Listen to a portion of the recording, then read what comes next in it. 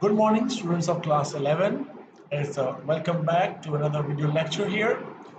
Today, we will be starting our new chapter, the 8th chapter, Chemical Kinetics. And your test of 6th chapter will be on Wednesday at 8 p.m. Okay? And by Thursday, you will get an email from a website that your email is registered for the test. So it will be me making the question, taking the test.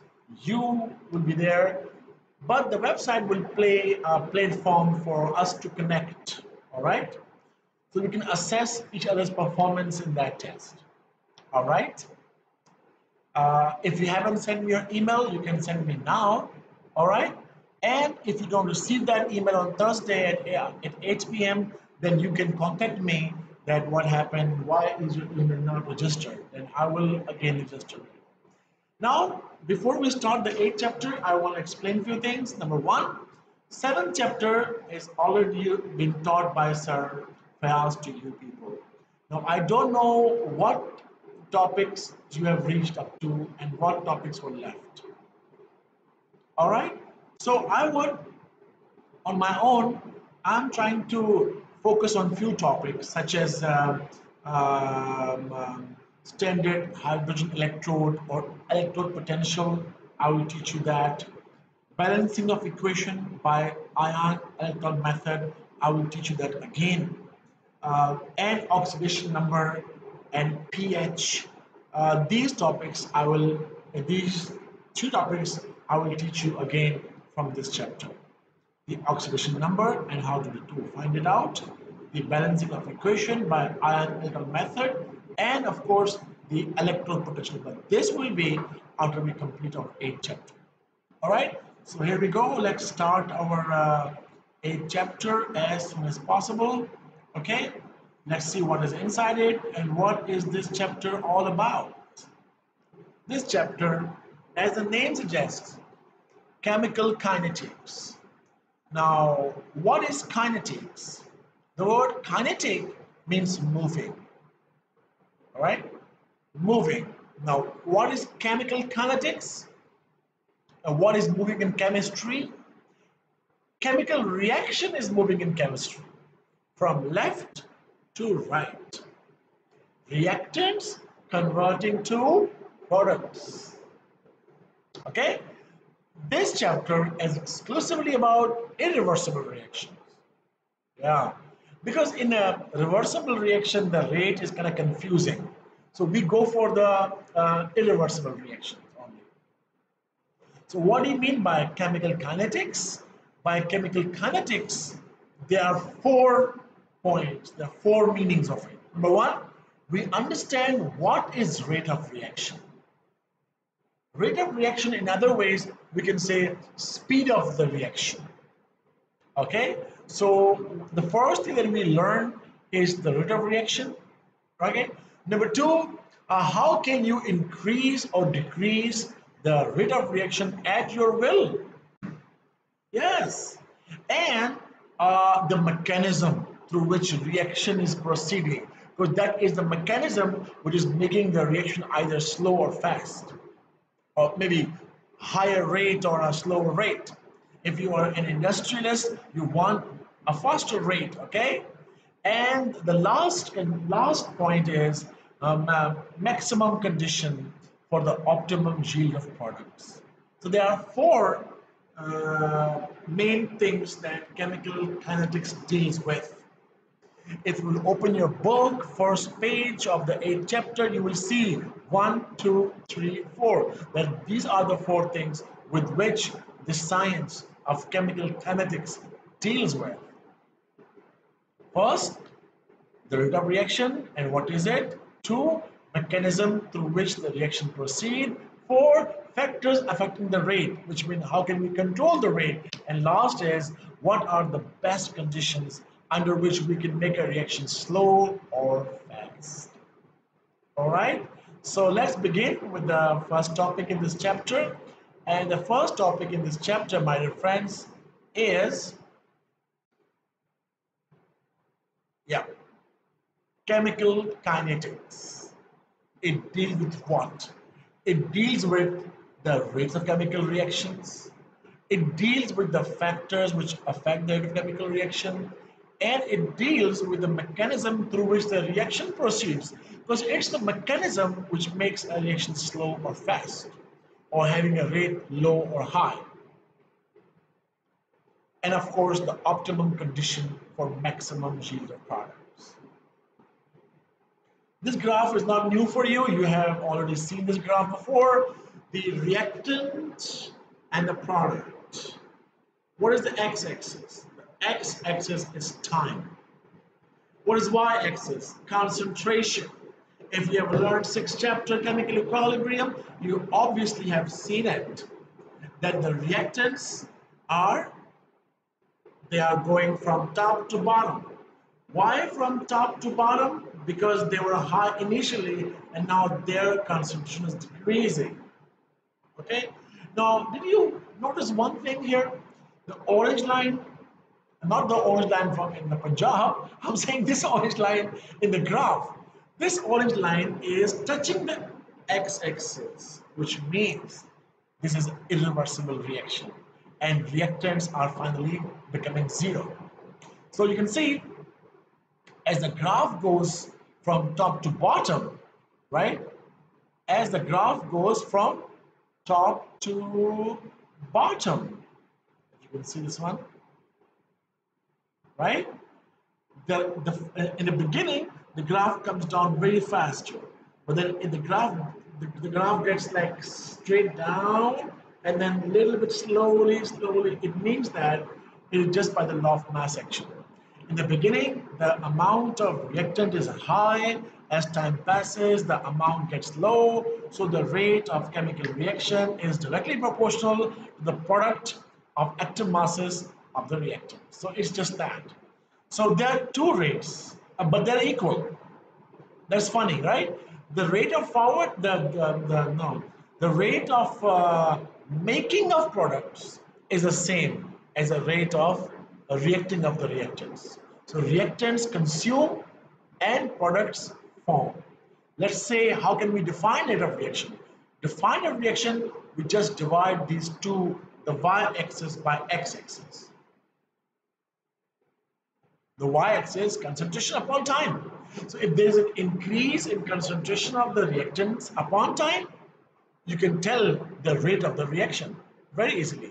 So it is either the increase in concentration of the reactants or it's a decrease, increase in concentration of the products or decrease in concentration of the reactants. As mentioned, it is the irreversible reactions. So we move towards our next slide and we can see that what is the rate of reaction. So here we go. During any chemical reaction, my friend, the concentration by any means irreversible only. The concentration of reactants go down with time. Sometimes it takes more time. Sometimes it happens quickly. So less time, more concentration, faster rate, and long time, less concentration, slower rate. It means that the rate of chemical reaction can simply be defined as the increase in concentration of the products upon time or decrease in concentration of the reactants upon time. All right, so dividing the concentration change by the time gives you the rate, because concentration change is the numerator and time is denominator. So the more time, the more denominator, the lower the quotient. All right, 2 means either decrease in concentration of the reactants upon time or increase. So there are 2 ways to define the rate of reaction: increase in concentration of products upon time, or the rate at which the products are formed, or the rate at which the reactants are consumed. Okay, the above statement is the definition of rate of reaction. So what is it? decrease in concentration of reactants upon time in which the decrease takes place, increase in concentration of products divided by time. So this is how we define the rate. Mole per dm cube per second, because mole per dm cube is concentration upon time per second. It's the unit of rate of reaction. Now, there's also a term velocity of reaction. And rate of reaction and velocity of reaction, how they are saying. Let's see about that. If I have taught you in physics velocity, I must have taught you about average velocity and also instantaneous velocity. Do you remember? When you drive from Karachi to Kolkata 100 kilometers in 1 hour, you will say what? My speed was 100 kilometers per hour. Were you really all the time at 100? No. Sometimes you were 50, sometimes you were 40, sometimes you were 120. So what is this 100 kilometers per hour? It is the average speed, that total distance covered by total time. Okay? But the speed at one time is called instantaneous speed. If you look at your car's speedometer, its speed changes all the time. So that speed in a part of a second, less than 1 second, is called instantaneous speed. So here same, the total change in concentration upon total time is called the rate, and the instantaneous rate is called velocity of reaction. Right? Since the rate of reaction is not constant throughout the reaction, therefore we cannot determine the uniform rate. Okay? There is a faster rate in the beginning and gets slower as time passes. So we may define velocity of reaction as the rate at a particular time. That time is very small. We use limits of time. If you remember, limits of time tend to 0 in physics. Luckily, in your syllabus in chemistry, they don't use those symbols. Okay, so velocity of reaction is a rate at a particular time. It's called the specific rate of reaction. If we consider small interval of time, delta t, and let this time be very, very small. So change in concentration delta x, in this way dx upon dt will be the velocity of reaction. Actually, not really. Actually, dx upon dt, d for delta, change in concentration upon change in time is called the average rate. However, by using LIM, limits of time, then it's velocity. But I guess in our book they haven't mentioned it, so we are cool with it. They use same symbol for both. Even our book says that for simplicity, we use the dx by dt for both the rate and the velocity of reaction. Okay, so velocity of reaction is basically the instantaneous rate. So A, reactant, B, products. What's happening? Minus delta A. Why? Because A is decreasing. Change in concentration of A. Okay?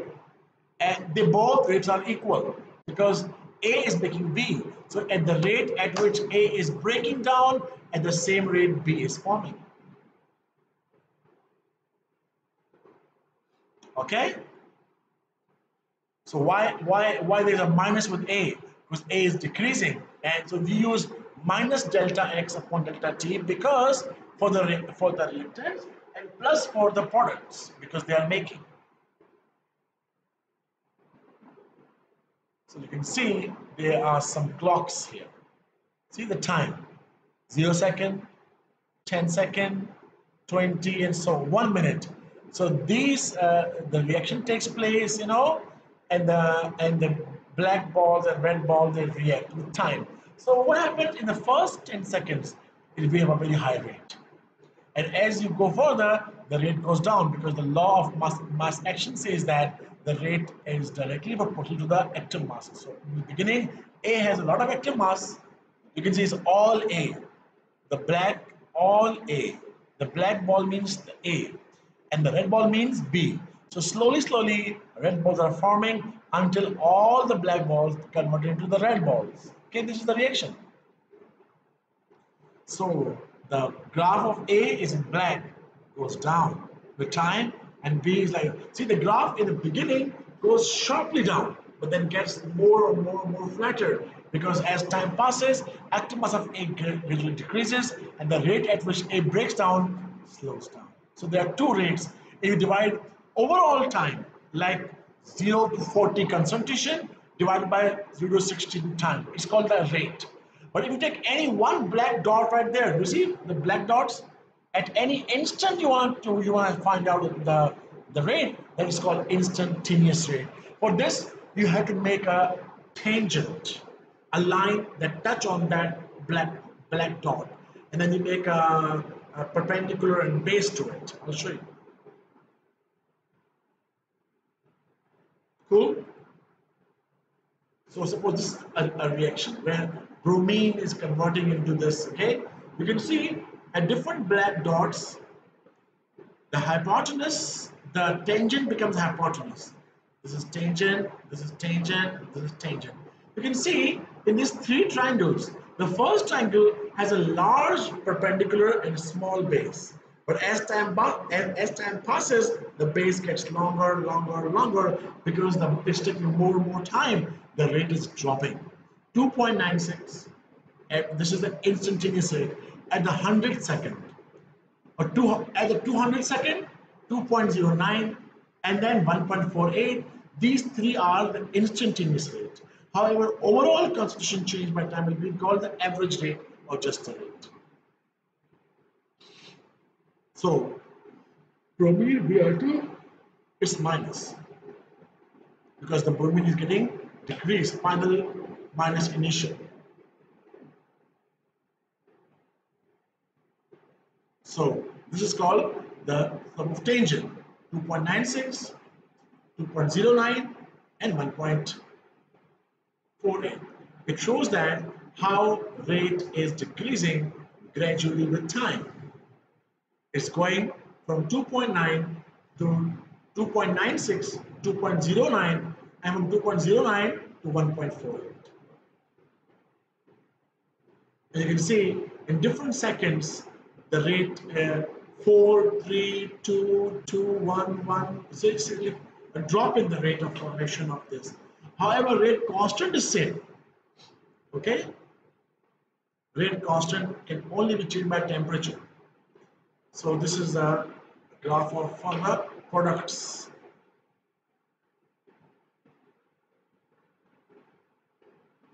So the rate depends upon bromine's atom mass. In the beginning, you have a lot of atom mass, you have a lot of rate. So as the rate goes, the atom mass goes down, the rate goes down, and where K stands for the rate constant. So rate constant is the ratio of the rate to the concentration of the atom mass of the reactants. And you know it from the sixth chapter pretty well.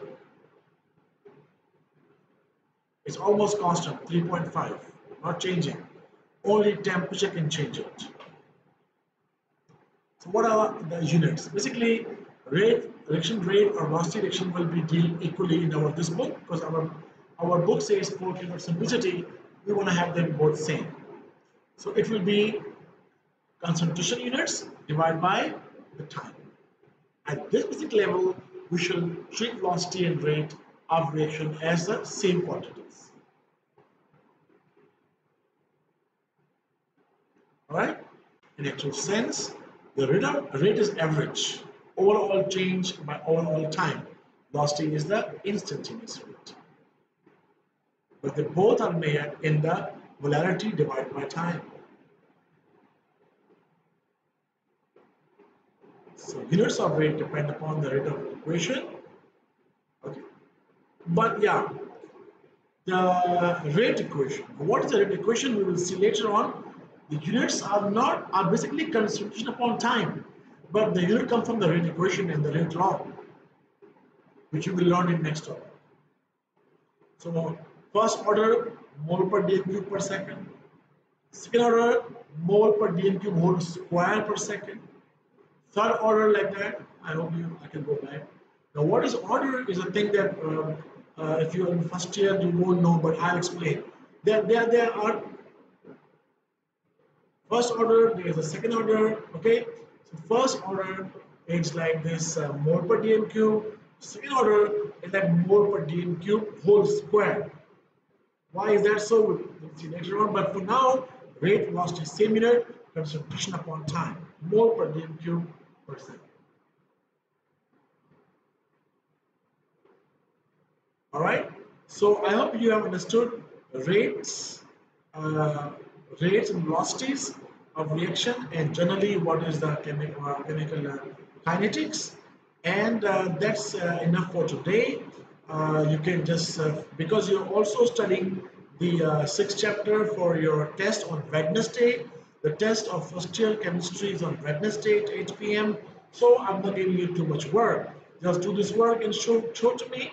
Tomorrow we will learn about the rate expression. Remember, very few lectures are remaining, and then our chemistry syllabus will be completely over. Thank you so much. I'll see you tomorrow, same time. Bye.